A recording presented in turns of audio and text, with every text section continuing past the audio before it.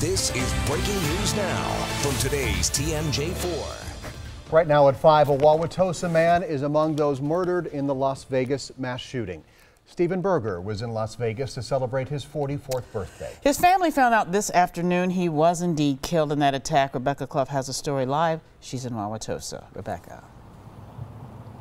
Steve and Carol, Steve Berger grew up here in Wauwatosa. He was a basketball standout at Tosa West, and now his friends and family are mourning his death.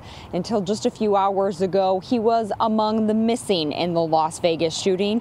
Steve's parents were holding out hope he had somehow survived the concert attack. His mother says Steve's friends saw him get shot in the chest or back and then fall, but because of the chaos, they got separated. His parents had been searching the people in the hospital, but were told the news this afternoon he was one of the victims. Steve's friends describe him as a likable and easygoing guy.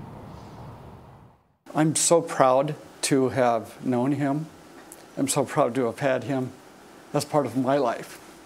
I'm a better person because I know Steve.